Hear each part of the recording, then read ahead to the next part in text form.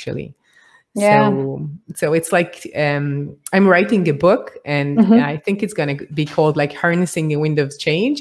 And you can do it in order to create something better for yourself. Like, you cannot control the wind; it's uncontrollable, and what's going outside you cannot control. But you can do something different within your business, within your company, within your own personal life, in order to feel like I'm doing something for better, and I'm using this change in order to do something good, right?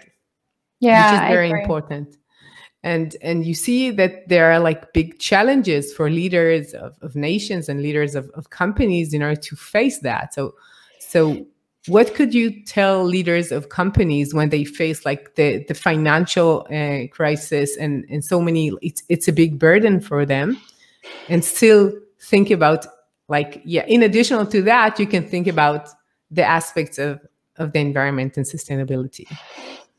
Yeah,